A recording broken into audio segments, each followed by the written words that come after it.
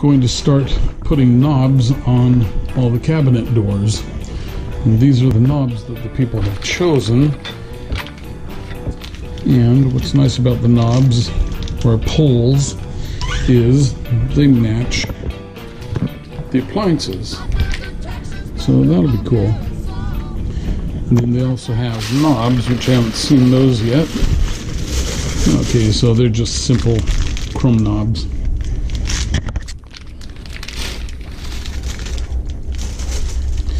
Okay, so I have to make a little jig for the knobs that will put the knobs right about here. And then I'll make another one that centers the pulls here, but we'll just put all the pulls at the same point.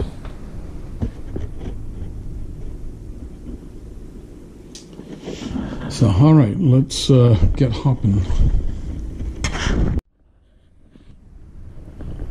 We're installing knobs on the cabinet doors, and the way we're doing that is we have a jig made up here, 3 pieces of wood.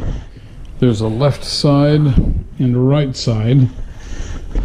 So the left side will just fit on right like that. Hold it on and drill your hole. For a right side, you just flip it around and drill your hole there. You have to make sure that these are all square to each other for this to work properly.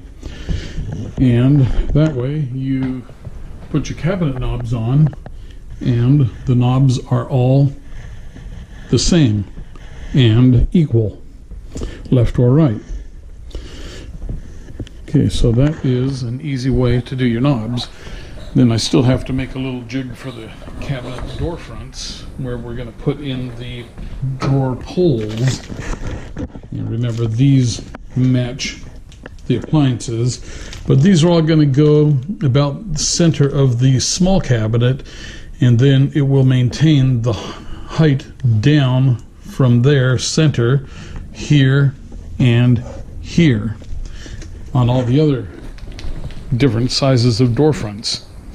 And so we're just going to install all the door pulls about the same distance down from the top. Okay, I'm going to keep drilling and screwing in doorknobs.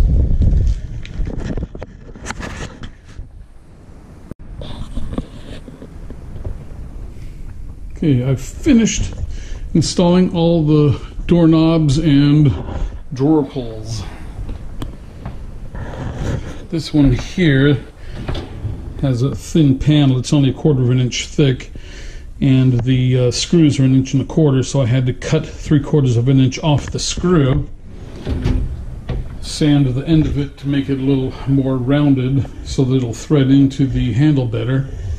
These ones here, the door is a little bit thicker, so what we did is countersink the back side of the door front about 1/4 of an inch, 1/8 of an inch maybe, and then the screws that were supplied with the handles fit fine.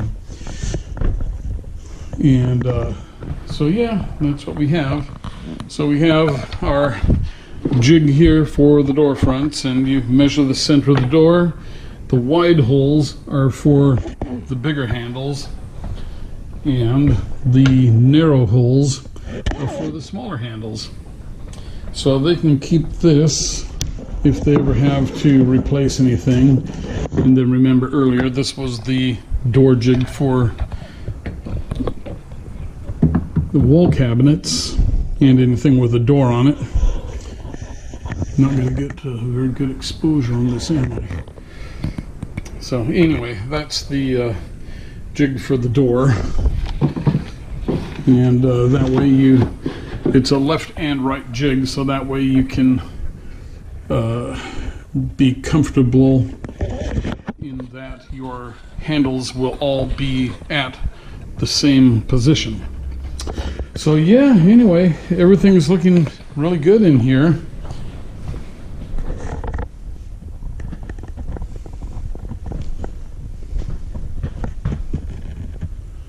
still waiting for some 1x4 oak to go on the top of that wall there to match the cabinets.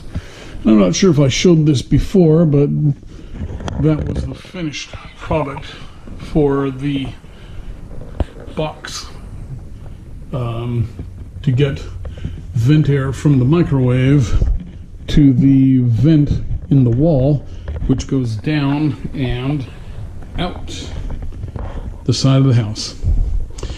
Okay, well, it is Saturday, coming up on 7 o'clock, and I'm going to go home and relax. Thanks for watching. Hope you enjoyed the video.